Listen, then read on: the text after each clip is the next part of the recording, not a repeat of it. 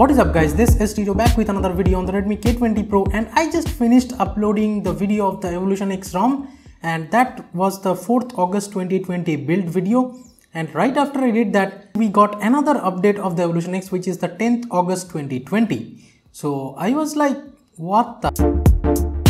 But I thought, why not make a video that how I update the ROM when I am on this 4th August 2020 build, how I update manually every time whenever I am in EvolutionX or any other custom ROM. And this method will be applied if your ROM has the GApps included in the ROM file itself.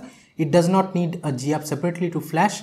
So that's when this method will be applied. And again, this is actually the about section of the ROM. This is not a screenshot or something. I am on the 4th August 2020 build. If you're noticing the build date up close, this is the 4th August 2020 build I'm on right now. And here is the 4th August 2020 build. And here is the 10th August 2020 build. So this is the latest one on the top. And let me show you, we will need like some things like this firmware, this 12.0.2 firmware I have over here. And as my storage is decrypted, I'll need this fcrypt disabler too. And I'll use this latest Orange Box Recovery R11 over here to do it. Now let me show you, just in case if something goes wrong or something, how do I back up? In this particular process, you won't really need to back up everything because you will still have the data and stuff, like all the data you have. But here it says, as you can see, clean flash before reporting bugs and stuff. So the developer always almost mentions that you need to clean flash the ROM, but that's not always the case.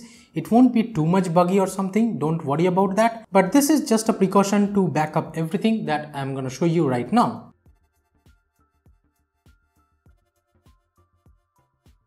Well, if you guys didn't know, I use the Google App Data Backup for most things. And as you can see, if I tap backup, here it shows your email ID and here it shows your device and stuff. So right now I'll just click on backup, and this, like, I'll remind you that this backs up your app data, your text messages, the device settings, call history and the contacts. So that is how you back up everything to your Google Cloud. And this process will take time depending on your Wi-Fi network, and sometimes even if you have a really fast Wi-Fi network, for some reason, as you can see right now, it's backing up and it's not too fast. I have a 75 Mbps connection, but still this is not too fast. This is quite slow. And if you want to back up your WhatsApp chats to your Google Cloud, so select this backup to Google Drive, and from here select this only when I tap backup. So make sure you have it checked and you have your Google account registered over here. That's when you would select on the backup like button over here, and you will see it's backing up to the Google Cloud. I think most of you guys should know about this. So make sure you back up everything to your Google Cloud or Google Drive in case this is a WhatsApp backup.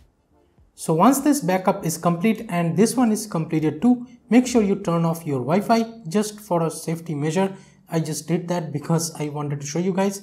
So yeah, now let's just boot into the recovery, and you can go into the advanced settings and directly boot into the recovery. And I turned off Wi-Fi here because I know that everything will be fine. So that's why I did that, and I did not let the backup complete. But you should let the backup complete, then turn off Wi-Fi and stuff. Then you can reboot to recovery.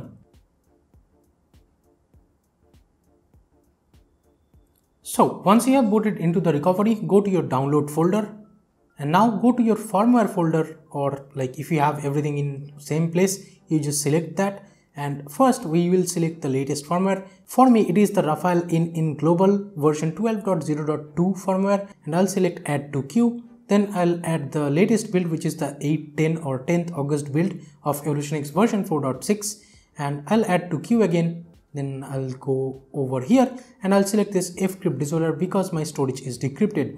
And here, let me remind you, you do not need to wipe anything. You can wipe cache and Dalvik if you want to, but I don't do that. I don't wipe anything. I just flash these things and I swipe to install, and I had the reboot after installation selected, so it will reboot to the system automatically whenever the flashing procedure is done.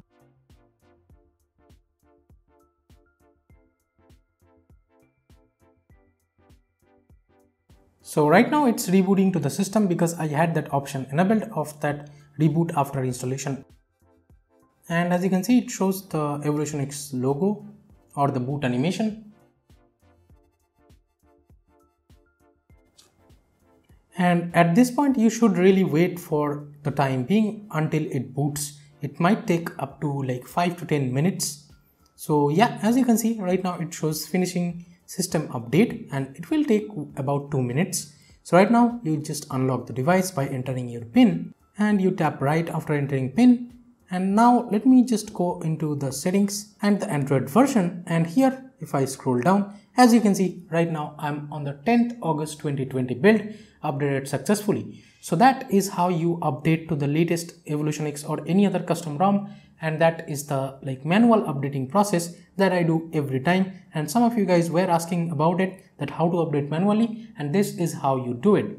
Thank you so much for watching this video guys. Give it a thumbs up if you liked it. Subscribe to the channel down there if you have not yet. This is Tito from K20 signing off for today, and I'll be catching you guys in the next one. Bye bye now.